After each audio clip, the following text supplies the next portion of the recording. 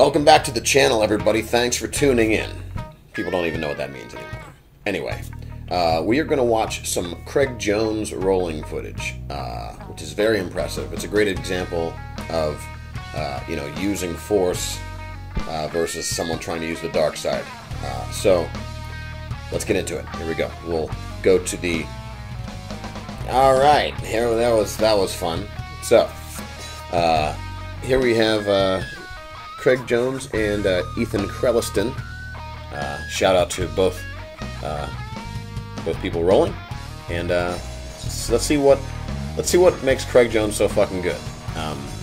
So, as we watch, we're going to pay attention to his base and his connection to his partner, and also fundamentals like keeping those arms in, trying to get inside position, things like that. So let's get to it. Alright, so Craig's got... No.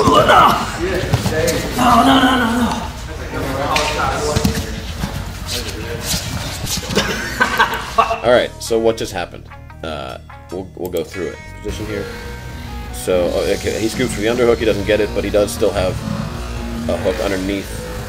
Okay, watch his elbow, yep, stays inside. Now... So... As they were moving, Craig's elbow was like kind of tracking inside his opponent, inside Ethan's arms. He noticed Craig's left hand is posted, and I believe his left leg is also somewhat posted on the mat, so he has really good base here. Ethan looks like he's trying to reach for Craig's neck a little bit, but Craig's also like kind of swimming underneath there, and he clearly hit him right in the sternum because we heard that slow motion. So Craig has good base here, and Ethan's weight is like kind of too far committed over top Craig to do anything good here. So here we go. Okay, so yeah, as you can see, so Ethan he's coming up. He still has his foot on the ground, so he's still posted. But Craig has all the advantages here.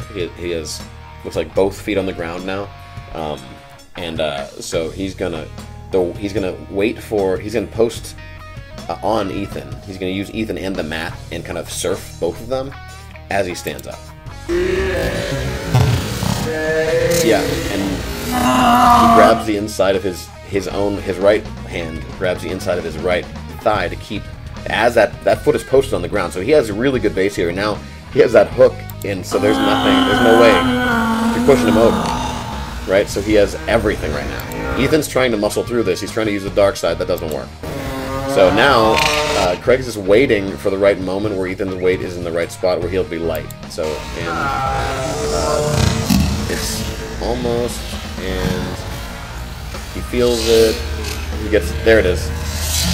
Yeah. Boom. Going for a ride, bud. You know it's good jiu-jitsu whenever your partner laughs. Some frustrated sounds from Ethan.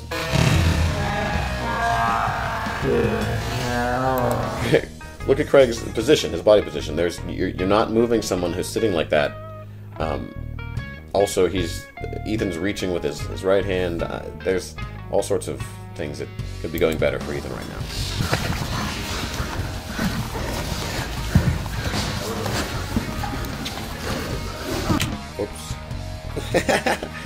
Let's see what happened there. Get some of that dark side big guy energy going. But the person on the bottom has this option here, which can be pretty nasty. So Craig, he's gonna put it on, and yeah. So that you gotta be careful if you're pushing down, and you're underneath someone's your head is in their armpit. Their same side leg better not be coming up underneath your arm because you're about to get buggy choked. Boom. Now here's the problem with this. This doesn't. I mean, I use this all the time for just defensive purposes, just like this. You can finish it if you have the correct angle of your body, but it's kind of difficult to finish, especially if the person is like trying to wrestle the shit out of you. So, but it is a great way to just make them stop and think about what's about to happen to them. So, Craig puts it on. He's got it pretty deep in there, looks like.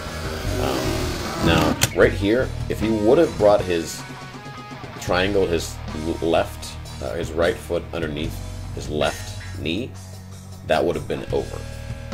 I'm not sure if out of kindness he didn't do this, or maybe it's just going too fast and he just didn't think of it, or if he prefers to finish it this way, or is he trying to do it a different way. I don't know. I'm not Craig Jones, but that would have finished this, but he doesn't do that. You can see how he has to kind of turn like towards his right side to finish it. He has to really get over there. Maybe he just was feeling lazy. I understand. So he doesn't quite get that. He does use his other hand here, I think, to put a little more pressure onto it. It's alright. I mean, it looks pretty tight. Yeah, there it is. Yeah, this is pretty tight. I have to give this guy some credit. Ethan, good job for standing there, man, because that sucks. But like I said, Craig, if he had triangled his legs and come up, turning towards his right, then that would have been game over for sure. It's kind of hard to do it sometimes, though. And I think maybe right here he's putting his fist, because I think that someone, I want to say J-Rod, won something by putting the fist in there. I think that's what he's trying to do, and I think that's what allows Ethan to posture up and get out of there. Props to Ethan for just, you know, he did a great job of like really giving Craig Jones what he deserves right here with this this forearm to the face. Here we go.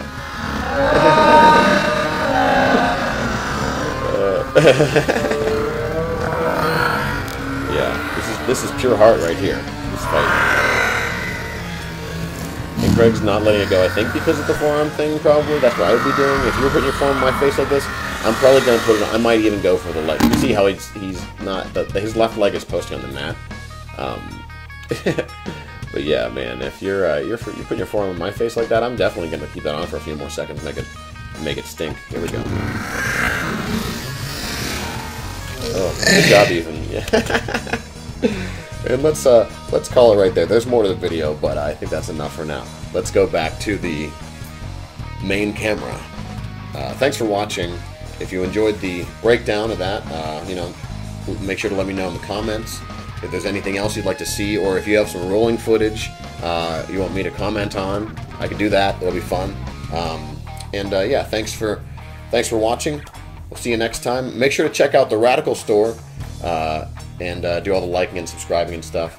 If you want to get some sweet gear for yourself, for the mats, there's all kinds of stuff on there. There's stuff. Let me know in the comments if you want to see some Coach Mike gear, because he and I have some personal Coach Mike gear. But we, you know, if other people would want to see it, I can make it available in the store. So just let us know in the comments. And we'll see you next time. Thanks for watching, and come down and train.